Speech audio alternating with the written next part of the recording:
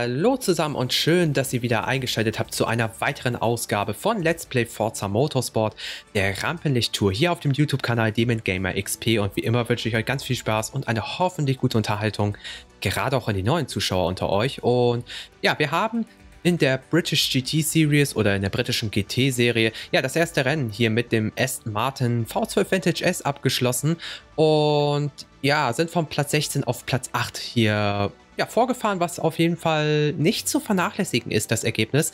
Aber es wäre auf jeden Fall potenziell ein bisschen mehr drin gewesen. Und das ist jetzt ausnahmsweise nicht wegen uns geschuldet, sondern wegen einem KI-Fahrer, der meinte, wie gesagt, ein Divebomb hier auf unser Fahrzeug hier draufhämmern zu müssen und wir da somit ein bisschen aus dem Konzept geraten sind. Aber ist jetzt, denke ich mal, nicht weiter schlimm. Wir machen dennoch hier weiter. Wir haben ja noch 4 Veranstaltungen vor uns und da können wir auf jeden Fall noch mal ein bisschen Boden gut machen. Und die nächste Veranstaltung führt uns nach Circuit de Barcelona in Catalunya in der nationalen Strecke Alternativkurve. Und das geht auch hier über 6 Runden, also von daher 18 Kilometer, wo wir da auf jeden Fall das Fahrzeug nochmal ordentlich bewegen können.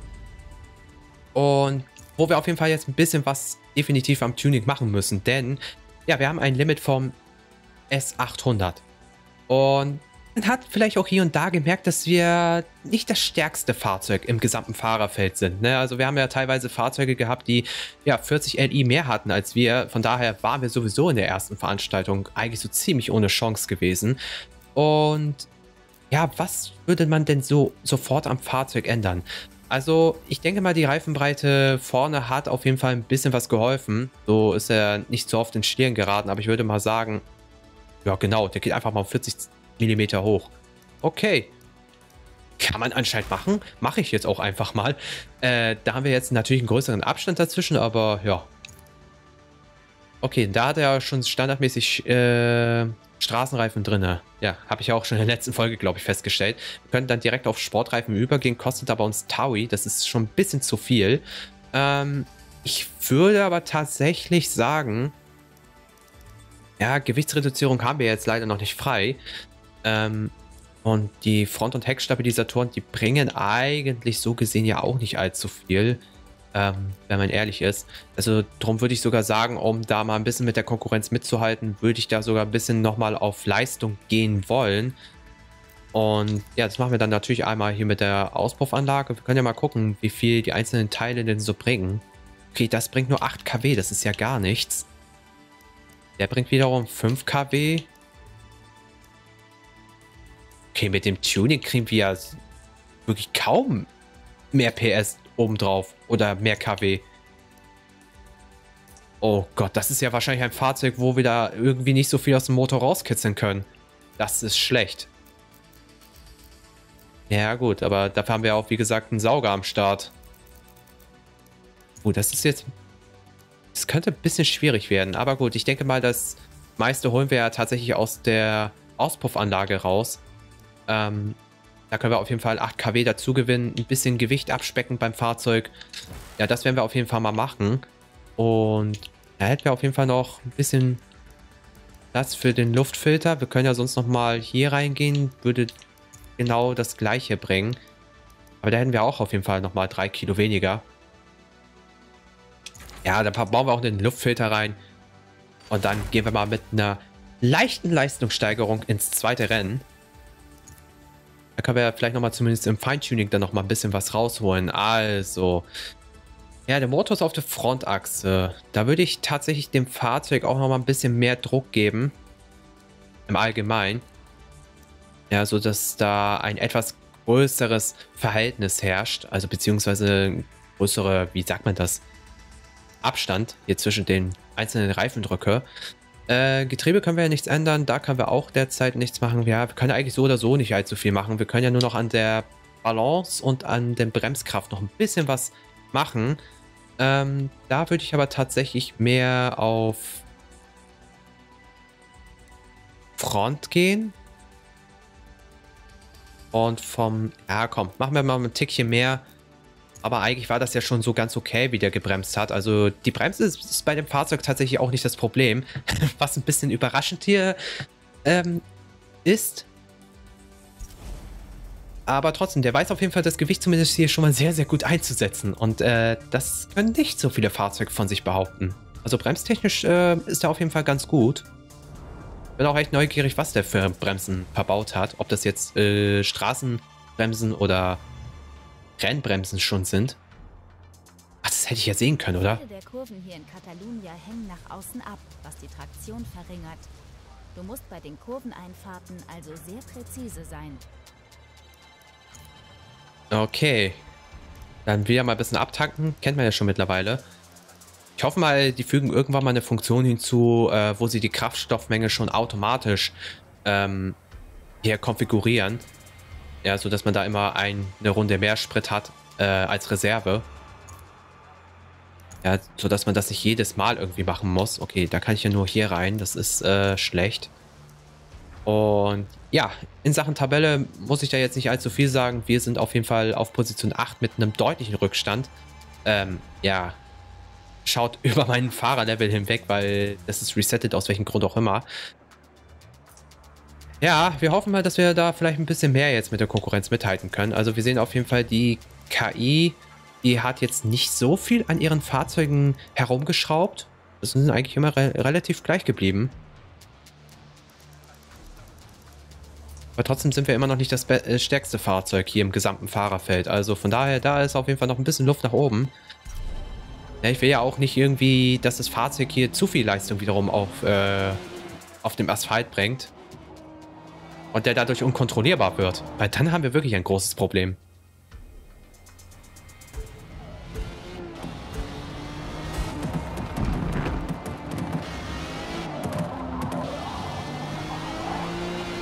Ja, klingt schon aber ein bisschen anders auf jeden Fall.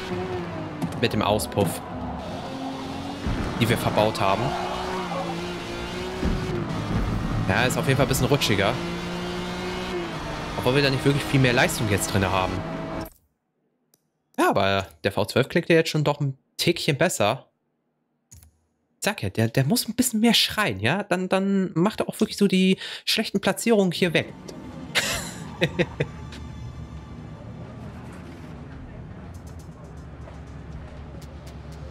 Ich meine, dass er gut aussieht, ist keine Frage, ne? Wenn er noch brüllt, dann ja, kann ich auch über die schlechten Ergebnisse hinwegsehen. So. Können wir mal gucken, ob wir da noch mal ein bisschen mehr abtanken können. Aber nein, wir bleiben bei 25%. Ich gebe da tatsächlich noch mal ein bisschen mehr Reifendruck. Also 3 Bar könnten schon jetzt ein bisschen viel sein. Aber ab und an mal gibt es halt Fahrzeuge, die wirklich doch sehr, sehr hohe Reifendrücke brauchen. Aber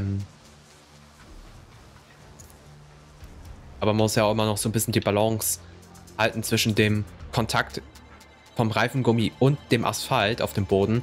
Weil wenn man viel zu viel Reifendruck hat, dann, naja, wölbt sich das ja aus. Und dann hat man ja doch nicht mehr so viel Kontakt wie eigentlich angegeben. Also hohe Drücke bringen eigentlich nicht immer was. Aber ich glaube, das Fahrzeug könnte es tatsächlich ab. Naja, wir probieren das ja aus. So ist es ja nicht.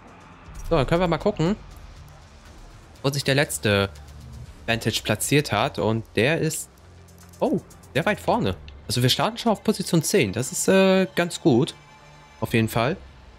Ja, Price Vivi auf jeden Fall mit einer Top-Zeit. Ja, der GT12 ist schon generell stark. Auch der McLaren GT ist ganz gut mit dabei. Aber der V12 Vantage S macht da anscheinend auch einen guten Job. Wenn ich mir da so die einzelnen Platzierungen hier anschaue. Ist nicht so verkehrt, wie der performt.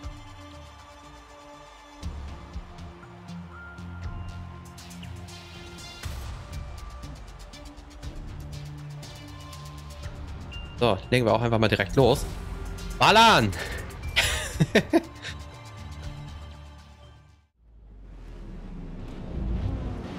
Jetzt waren wir diejenigen, die einen KI-Fahrer gedivebombt hat. Und das ist jetzt auch nicht meine Absicht. Ja, ich habe mich einfach verschätzt.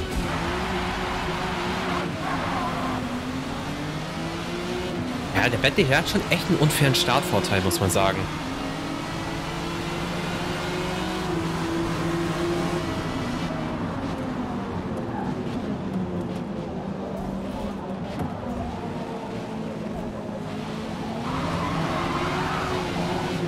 Okay, man muss ein bisschen vorsichtiger jetzt sein mit dem Gas.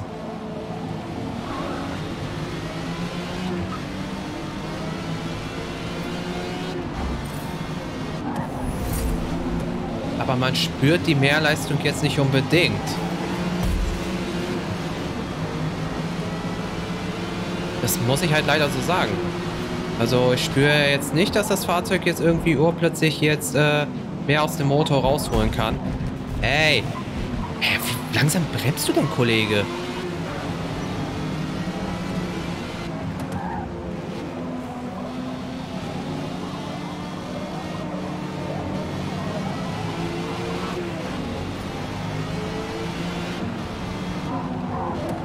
Also wie die KI manchmal, oder was die da teilweise für Linien fahren, ist mir ein bisschen fragwürdig, aber egal. So, nochmal ein schönes Foto hier für die Folge. Ja gut, der McLaren steht mir ein bisschen zu weit weg. Egal. Eigentlich hätte ich gerne das Fahrzeug hier drauf gehabt. Na gut. Nehmen wir das, was wir kriegen können, oder? Ja, kann man machen. So, was ist nochmal das Screenshot? Da.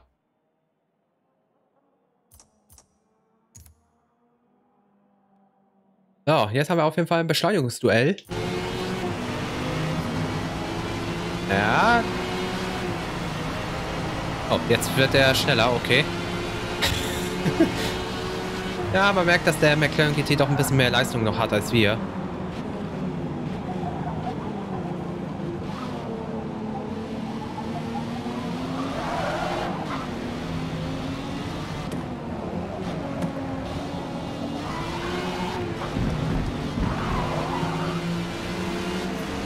So, haben wir den Griffith mal ganz gut überholt.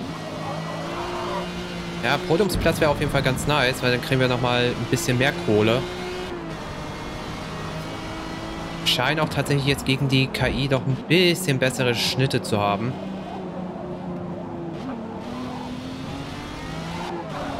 Ja, aber man merkt halt immer noch, dass sie da doch vom LI her doch ein bisschen weit drüber sind.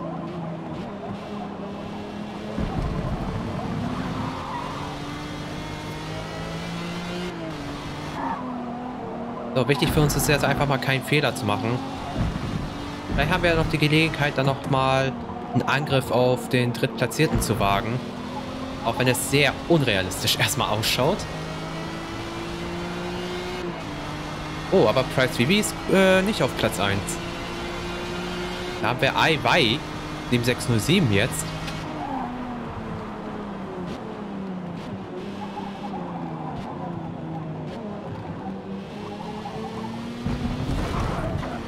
Ja, ich denke da schon wirklich ein bisschen drüber nach, da tatsächlich doch Stabis einbauen zu müssen.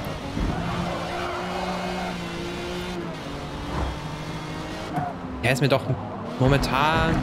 Also, er lenkt schon ein bisschen träger ein jetzt mittlerweile.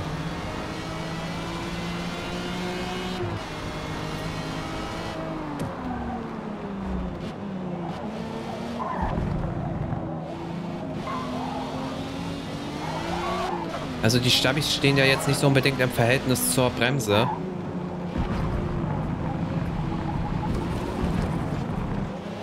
Und jetzt kriegen wir auch noch permanent Druck von hinten. Das passt mir momentan auch nicht. Ja, und der drittplatzierte That Swedish Guy, okay. Ja, der fährt jetzt wahrscheinlich auch von davon. Wir können uns jetzt mal damit beschäftigen, hier so ein bisschen Rang 4 zu verteidigen. Wäre auf jeden Fall eine deutliche Steigerung zum ersten Rennen, keine Frage.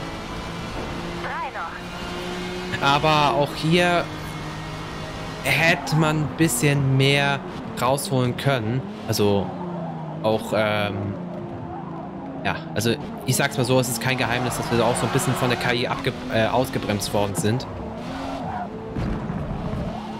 So wären wir zumindest auf Schlagdistanz gewesen.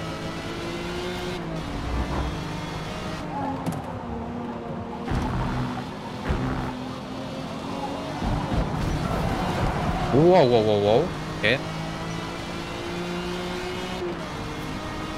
Ja, müssen Stabis ran. Das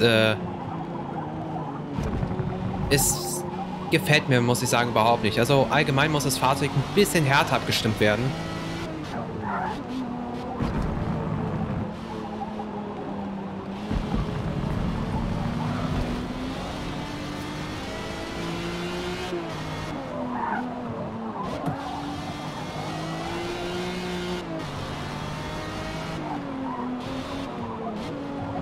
Bisschen Gewicht runter, Stabis einbauen.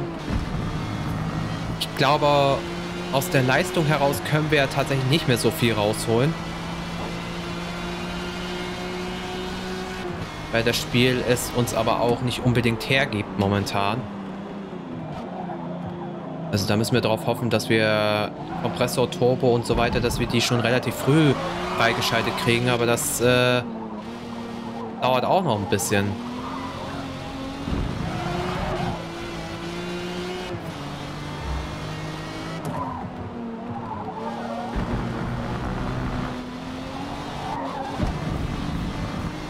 So, Runde 5 von 6. Haben jetzt auch einen kleinen Abstand hier zum Mann hinter uns aufbauen können. Oder auch nicht, denn er ist jetzt schon wieder komischerweise auf unter 1 Sekunde. Also die KI fährt manchmal irgendwie echt Linien, die würde ich auch gerne mal imitieren wollen.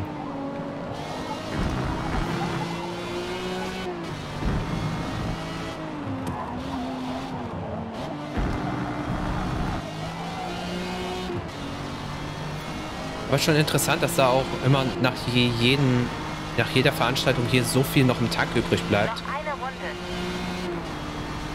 Ich würde mal tatsächlich mal riskieren wollen. Einmal, ja, für die 6 Runden jetzt beispielsweise.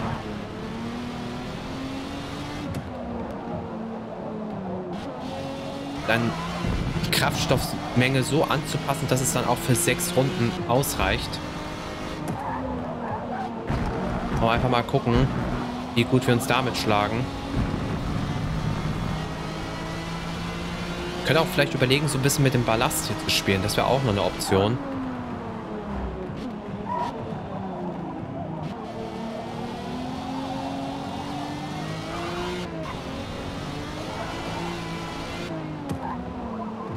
Ja, wir müssen auf jeden Fall ein bisschen Wasser am Fahrzeug noch machen. Also, so 100% zufrieden bin ich tatsächlich noch nicht. Da ist auf jeden Fall noch eine Menge Luft nach oben.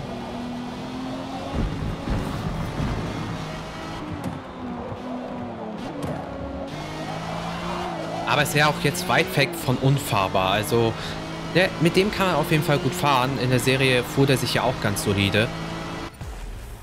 Aber wie gesagt, da ist noch eine Menge Luft nach oben. Und ja, gucken wir mal, was wir da noch so alles erreichen können. So, immerhin auf Position 4. Das ist auch ein ganz gutes Ergebnis. Und ja, wir können zumindest, was zeittechnisch angeht, da auf jeden Fall ein bisschen jetzt mehr mithalten. Das ist wichtig. Damit sind wir ja schon mal in der Meisterschaft zumindest um 2 Plätze rangekommen. Also, das hat auch mal was. So, und Price Vivi und I bei 7607, die liefern sich aber auch, glaube ich, einen harten Kampf untereinander. War aber auch, glaube ich, klar gewesen, dass der GT12 und der McLaren GT da die Fahrzeuge sein werden, die eher zu den oberen Favoriten dazugehören. Aber was noch nicht ist, kann noch werden, oder?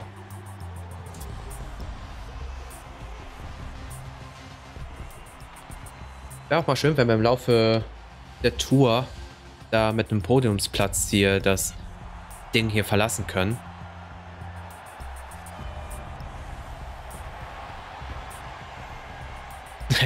Ich find einfach so die Gamertags manchmal irgendwie so ein bisschen komisch.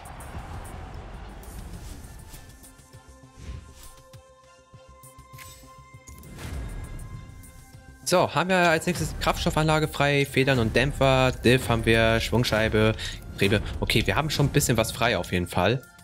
Das gefällt mir aber schon mal ganz gut. So, als nächstes führt uns ja, die Veranstaltung direkt nach Grand Oak Raceway. 5 Runden in der nationalen Strecke in der Reverse-Variante. Und es ist auch ein Rennen, wo wir möglicherweise auch in die Nacht reinfahren. Von daher sehr schön. Moin Moin an Charnolium.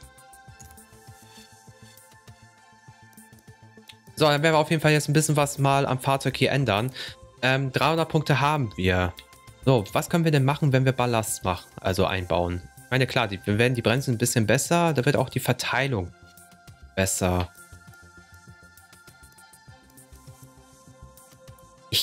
würde dem Fahrzeug auch tatsächlich leichten Ballast mal geben.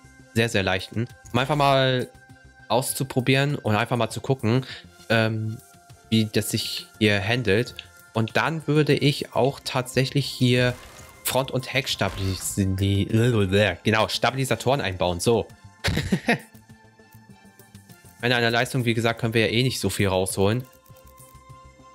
Ja, und Luftzufuhrsystem kriegen wir auch erst ab Stufe 12. Also das wird noch ein bisschen dauern auf jeden Fall. Ja, ansonsten könnte man theoretisch auch hier mit den Reifenbreiten spielen, aber das bringt ja sowieso auch jetzt erstmal nicht so viel.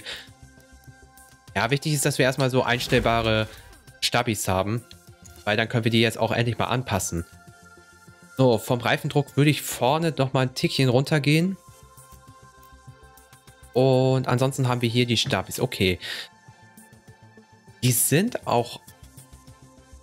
Also in der Front verstehe ich das, dass das ein bisschen härter ist als hinten. Aber hinten ist mir doch ein bisschen zu weich. Deswegen würde ich mal sagen, wir gehen da auf jeden Fall ein gutes Stück härter. So, und damit mal ein bisschen für ausgleichende Gerechtigkeit herzustellen, würde ich da mal das so machen. Einfach mal so allgemein das Fahrzeug ein bisschen härter auslegen.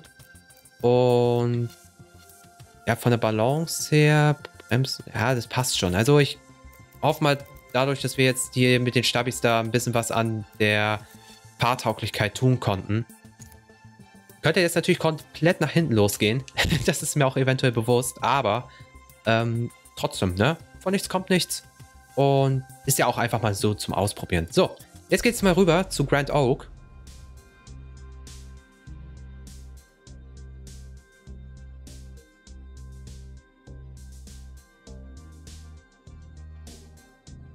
Zur nächsten Veranstaltung, ihr wisst. Jo. So, komischerweise helllichter Tag, obwohl wir eigentlich, ja, ich sag mal, späten Nachmittag haben sollten. Komisch aber auch. So. Dann hier natürlich wie immer mal ein bisschen abtanken, das kennen wir ja schon mittlerweile. Ich würde das jetzt auch mal tatsächlich gerne ausprobieren wollen. Dass ich mal die Kraftstoffmenge wirklich mal nach den Telemetrieschätzungen mal anpasse. Und ich hoffe mal, dass wir jetzt nicht hier durch leeren Tank hier das Rennen aufgeben müssen. Aber ich bin zuversichtlich, dass wir das hinkriegen. Weil irgendwie scheint mir der Estimate tatsächlich so ein bisschen Sparfuchs zu sein, was hier die Kraftstoffmenge angeht.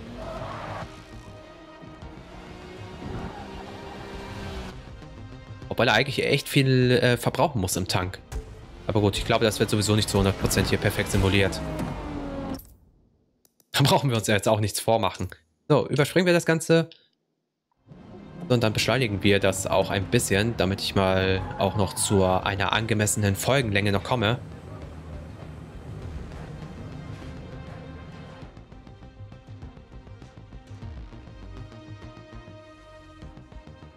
So, ich hoffe mal auf meine Landsleute hier, dass sie da auf jeden Fall hier gut performt haben im Qualifying und ja, Platz 15 ist jetzt nicht die Platzierung, die ich mir jetzt gerne gewünscht hätte. Aber komm, eins muss man wirklich Forza zugute halten hier. Die schaffen es tatsächlich hier im Fahrergrid tatsächlich auch ja, diverse Fahrzeuge auch ans Starterfeld zu bringen. Ja? Also das kriege ich zumindest besser hin als bei Horizon. Also wenn man da überhaupt mal nochmal was Positives hier vom Spiel abgewinnen kann. Ja, Platz 15 ist jetzt eigentlich nicht so die Platzierung, die ich gerne hätte, aber boah, gucken wir mal, wie weit es uns nach vorne spult. Wetted Archer 50 ist diesmal auf der Pole. Weiß Vivi aber auf Platz 3. Ich sehe auch schon, da steht, ne? So richtig, ja, in gehobener Stellung. Ja, so richtig unschuldig. So, wollen wir mal loslegen. Ich hoffe mal, der Tank reicht. Das ist jetzt wirklich meine größte Sorge, die ich habe. Boah, das Fahrzeug fängt aber auch schon an zu wackeln, meine Herren.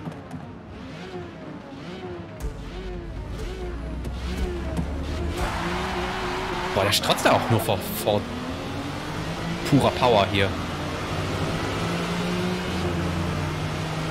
Interessant, was der Jaguar hier für Felgen hat.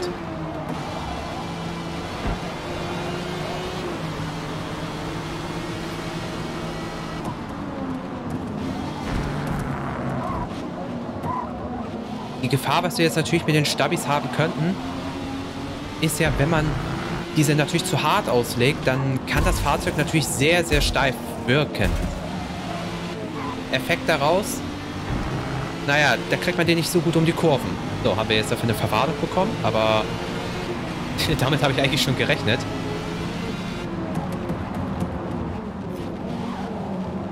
Uiuiuiui. Okay. Das war ein zu krasses Bremsmanöver von ihm gewesen. So, jetzt hat er uns mal wieder zurückgeditscht. Was aber auch diesmal sein gutes Recht war. Mit der Kurve komme ich aber auch noch nicht so ganz klar. Oh. Ja, okay. Schauen wir nochmal neu. Ja, aber die Stabis tun auf jeden Fall schon mal ihr Übriges. Also, Fahrzeug fährt sich auf jeden Fall jetzt ein bisschen steifer, aber auch tatsächlich für mich persönlich jetzt ein bisschen besser.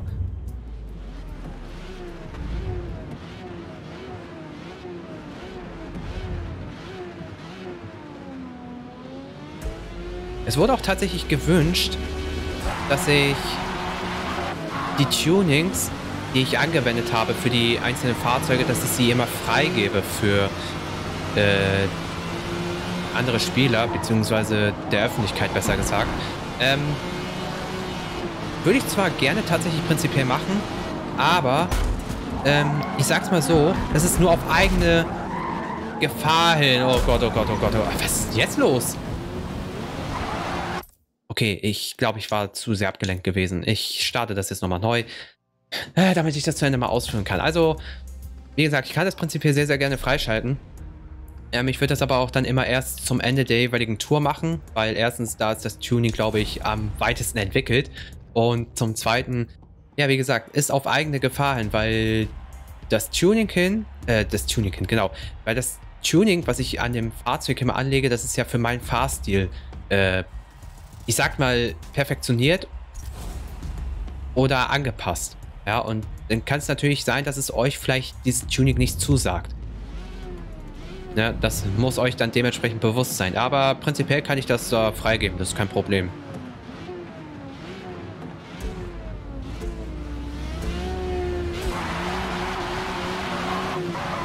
So, jetzt konzentriere ich mich aber. Wir jetzt schon wieder keinen schlechten Start haben wollen.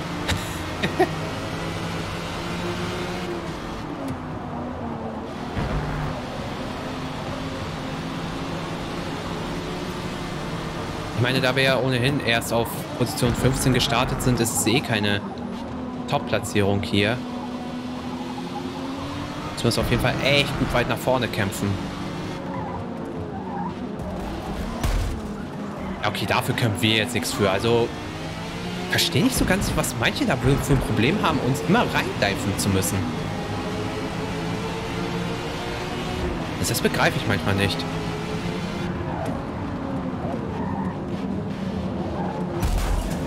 Oh, was manche da auch für Bremsmanöver an den Tag ablegen. Hey, er hat uns jetzt schon wieder komplett aufgehalten.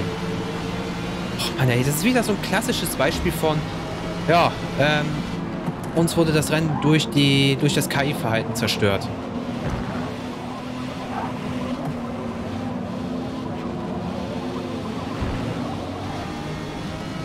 Ich will mir eigentlich jetzt immer keine Ausrede mehr dabei suchen.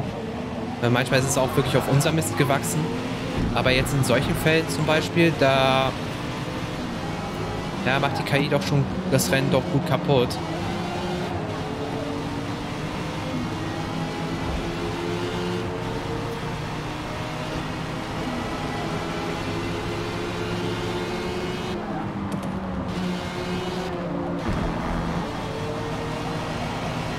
So, mal gucken, ob wir noch an dem McLaren hier vorbeikommen.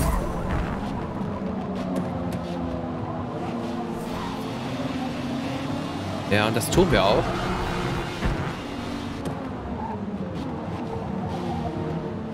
So, lassen hier aber auch keinen Platz für einen Konter. Haben wir dem die Linie echt krass zugemacht, aber damit konnten wir uns zumindest auf Position 7 verbessern. Mal gucken, ob wir noch den Echo 10 noch kriegen.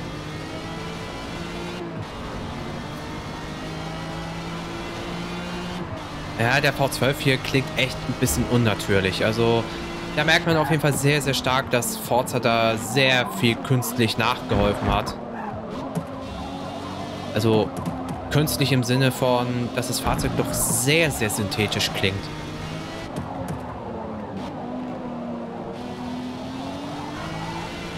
Ist halt prinzipiell kein schlechter Sound. Nur wenn ich da so andere Spiele hier in Betracht ziehe und auch ein Forza Horizon, also die machen das da echt ein bisschen besser. Also da muss auf jeden Fall Turn 10 da nochmal ein bisschen dran arbeiten. Ja, das ist mit einer noch von wahrscheinlich hunderten Baustellen, die sie da auf jeden Fall nochmal anzugehen haben.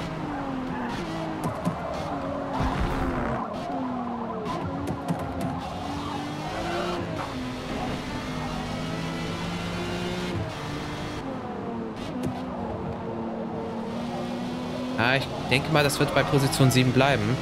Und wir da jetzt keinen Fahrfehler einbauen.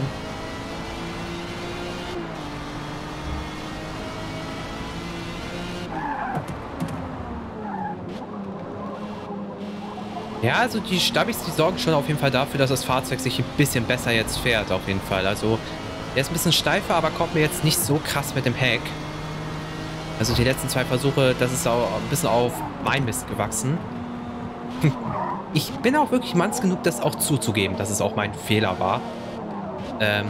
Dass es nicht vom Fahrzeug hier geschuldet ist. Ja, weil manchmal wähle ich auch tatsächlich Fahrlinien aus, die so ein bisschen aggressiver ausgelegt sind.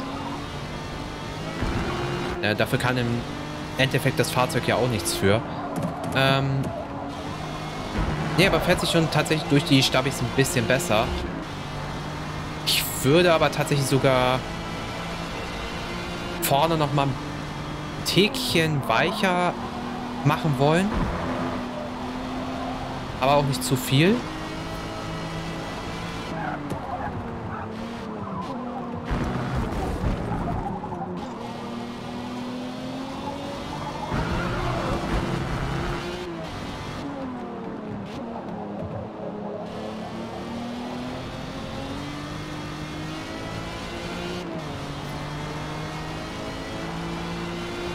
Ja, wenn wir mal zumindest freie Fahrt haben, dann können wir da auf jeden Fall schon eine gute Pace gehen.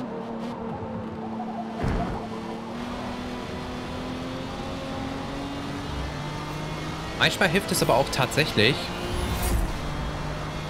wenn man da ein bisschen mehr Kraftstoff hier mitnimmt, weil dadurch provozierst du dem Fahrzeug natürlich mehr Gewicht drauf zu packen. Und ja, durch natürlich sehr, sehr viel Treibstoff im Tank fährt er sich ja auch irgendwo tatsächlich ein bisschen stabiler. Ne? Da ist ja der Schwerpunkt ein bisschen mehr auf das Fahrzeug hier ausgelegt. Das kann ja auch dementsprechend zum besseren Handling, mehr Grip dazu beitragen. Also abtanken, ne, kann gut sein für Beschleunigung, wenn man sehr, sehr viel abtanken möchte. Aber je mehr man im Tank hat, umso stabiler ist das Fahrzeug natürlich. Wenn ihr jetzt im Endeffekt, wie groß es jetzt die Unterschiede ausmacht, das kann ich auch nur jetzt schätzen. Weil wir haben ja keine offiziellen Angaben. Aber ich würde schon sogar sagen, ich meine im Durchschnitt passen da in so einem Tank bei einem Fahrzeug, ich würde mal sagen, so um die 60 bis 70 Kilo. Ja. Ist ja natürlich von Modell zu Modell unterschiedlich. Das ist mir auch bewusst. Aber gehen wir mal von einem Durchschnitt aus. Ja, wäre das so ungefähr 70 Kilo. Ich meine, dann packst du ja bei dem Fahrzeug, wenn du da jetzt zum Beispiel mit vollen Tank fährst, 70 Kilo mehr. Sprich, der hat ja nicht mehr dann seine 1,7 Tonnen, sondern seine knapp 1,8 Tonnen. Und das würde ja auch zum Beispiel im Sinne der Gewichtsverteilung auch nicht unbedingt nur Nachteile mit sich bringen. Klar, dann ist das Fahrzeug hier, wie gesagt, beschleunigungstechnisch ein bisschen langsamer. Aber wie gesagt, dann fährt er sich auch ein bisschen stabiler dadurch. Ja, man muss immer so ein bisschen einen Kompromiss finden.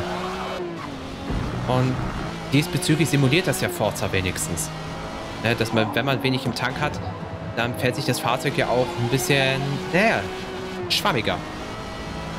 Und das muss man dann wiederum mit anderen Aspekten ausgleichen. Und ja, damit sind wir jetzt auch offiziell hier zum Ende des Rennens angekommen. Gut gefahren. So. Wir sind auf P7 gelandet. Ja, und jetzt Price VV wieder vorne, weil Iwai 7607 da auf jeden Fall ein bisschen verloren hat.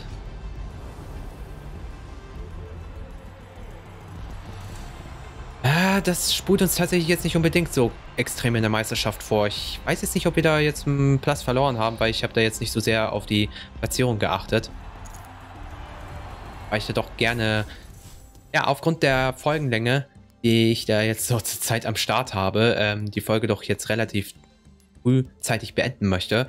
Und ja, haben wir jetzt natürlich ein paar Optikparts. Da können wir mal gespannt drauf sein, was wir denn so am Aston Martin so alles verbauen dürfen. Und ja, die nächste Strecke führt uns nach Yas Marina.